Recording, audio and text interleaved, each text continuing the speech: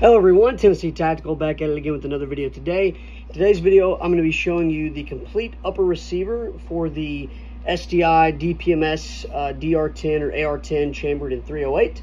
So I've just completed my upper receiver and technically would be completed the whole rifle, but I want to tease you guys every video. I'm going to make, one on the lower receiver that I made. This one's about the upper, and then next week I'll make a video on the complete rifle review and some range shots as well. But let's go ahead and get into the upper receiver. So things that we had installed, or I had to install, would be the forward assist, the ejection port cover here, as well as the barrel into the upper receiver with the barrel nut, the gas tube, which you can't really see, the barrel nut you can't really see either, the gas port, as well as the muzzle device. And I added these Magpul Imbus flip-ups just for the heck of it, because I wanted to. Now I want to make a disclaimer. Whenever I went to install the muzzle device on here, the flash hider, the A2 birdcage, I had come to realize that the crush washer that SDI had sent, or DPMS, whatever, was not the correct crush washer. This is for 5.56-223. I need one for 308. So I did contact the school, and they are sending one in the correct caliber over to me, and that's actually already shipped out and on the way. But we do have the muzzle device on there. It's just not set in and threaded in with the crush washer, but it is on there pretty tight. So how was the upper receiver build? I mean, there really wasn't much to it. I really feel like the upper receiver was a lot easier to install than the lower receiver.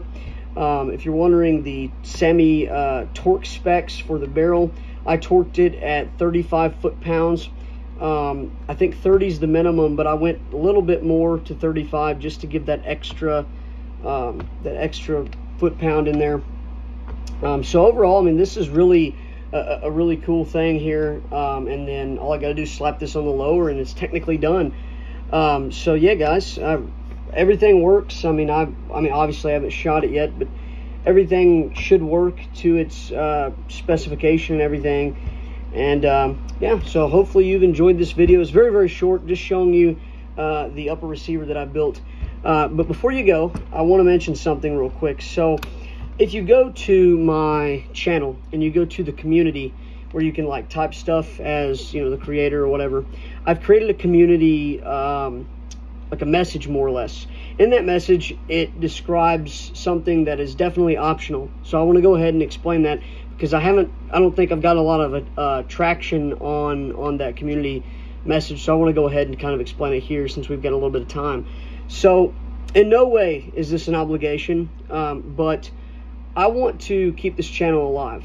I mean, I hope and aspire one day to be like Brandon Herrera or Kentucky Ballistics, or do something crazy like that, but you got to start somewhere. So this channel, I want to keep it alive for gun reviews, firearm reviews, all things firearms, basically. And if you really like what I do here and you're hoping to see more in the future, I have a Cash App that is open and active. It's not obligated. You're not obligated to donate anything. And if you don't want to donate anything, I'm not going to think of you any differently. The reason why I set this up is because I'm at the stage in my life right now where I'm getting ready to graduate in the next couple weeks from SDI, and then I really don't know what else I'm going to do as far as content for you guys. I mean, I might make the occasional video, but I don't really know what else to make for you guys, because I don't have all the firearms in the world. So with that being said, there are a couple things on my mind, on my list, that I want to get in my hands to review for you all and give you all my feedback. Some things definitely hot off the press. The Springfield Echelon, I want to get that in my hands to review it for you all. If it's something you feel like you want to donate to help support the channel and help get to the point where I can purchase that and then make a review on it, I would much appreciate any kind of donation would help. But again, if you don't feel like you want to, or you just don't have the money, whatever, it's not an obligation, so it doesn't really matter to me. But for those of you who would like to, it doesn't hurt to ask.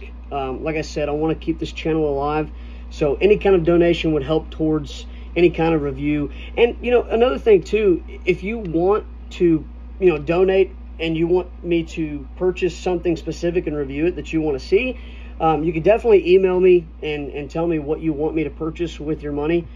So I've got my email set up on this channel as well.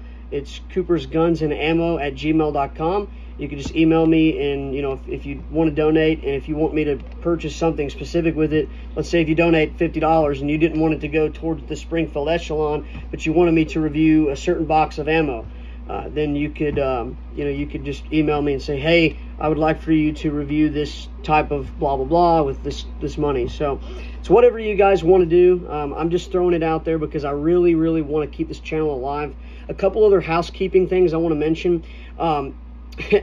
The vertical video type that I always do, that's been kind of a tradition on this channel, I don't really necessarily like. This is just something that I jerry-rigged together because I didn't have the means to do anything else.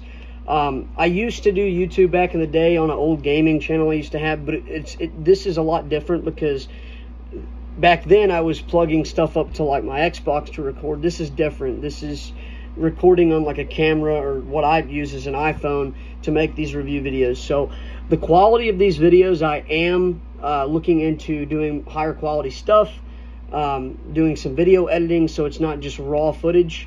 And so hopefully, you know, I'm going to get to a point where I can start doing higher quality things. I just didn't have a lot of the time or money to invest into it since I've been in SDI, working a full-time job and also doing school full-time. But I do want to let you all know that I am going to start making more quality videos here in the future.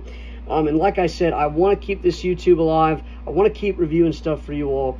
So if you feel like you want to donate to help me buy some things to review for you all, I would be much appreciated. I will also link the Cash App down in the description below this video. But if you want to go ahead and just go to the community page on my YouTube channel, it's already there. I've kind of explained what it's for, which I've just explained to you, and you can donate there if you would like to. If you have any problems donating, and if you want to donate and you just have problems donating, email me at the email that I just said in the video, and I'll also link it down in the description. Let me know that you're having a problem donating, and I will take care of that and look at the situation. So if you've enjoyed this video, please be sure to slap that like button. If you're new to this channel and you want to get notified to every video that I upload, and you like what you see here, go ahead and slap that subscribe button with the notifications turned on.